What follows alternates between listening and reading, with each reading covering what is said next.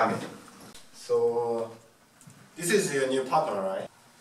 He is Silicon Muse. Professor Frank Gower, Chairman of Department of Indian Literature and also a Graduate Faculty Grants Committee.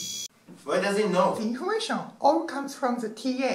You know, the Campus Total Access System.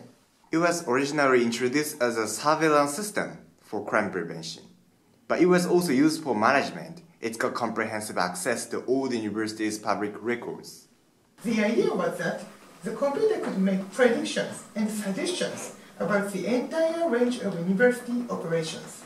I'm glad the program is restricted to the university. It could be dangerous. That's true.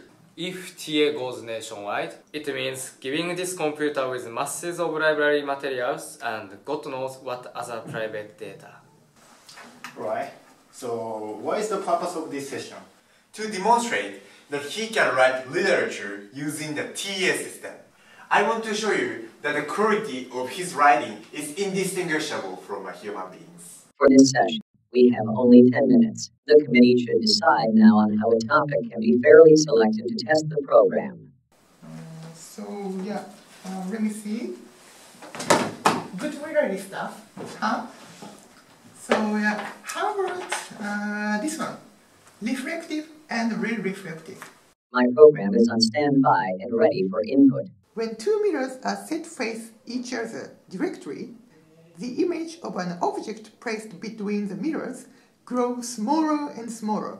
As they are reflected and re-reflected, the smaller images are also grow darker. Quote is from University Physics, P.J. Frank and L.R. Whittington, McGraw-Hill, New York, 1981, pages 654.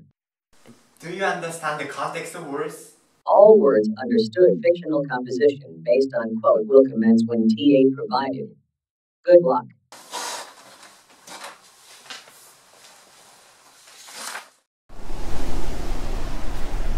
You Darwin, why don't you send some of the garbage that so-called stealing machine is cracking out along with your proposal?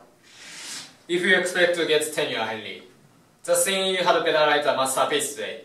You hear me? Hank, I think it's going to be okay. How do we get the machine started, Henry? You can just decide on a paragraph length topic. You give it something, Mark. Let's get this stupid demonstration over with.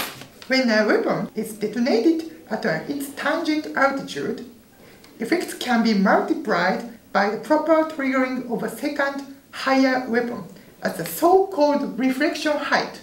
The upper weapon, fireball, will serve as You've given it enough. Maybe the thing you write as a shot of super realism. Topic input complete. Begin composition now.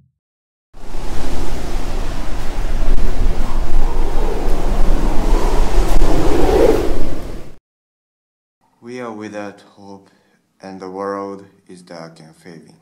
But if we can place hope between two perfect mirrors, then it will multiply and grow. The world will be filled with this hope, and the light will turn calm and warm and bright once again.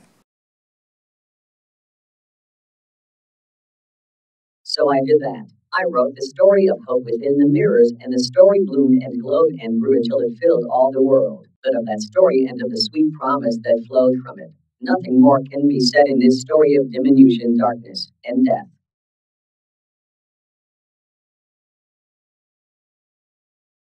Congratulations, Charlie. This was the tough one. Now it's easy. Beautiful, perfect. But you really went wild on this one. Why? Charlie, pay attention. Only 2 minutes left on TA. Follow my instructions. Now, Charlie, you have got to negotiate a lower base with computer science for the TA. Time slots, or else we'll think about leaving the school and going out on bids to the commercial vendors. Tell them that. Bye-bye, Charlie. See you next weekend, TA.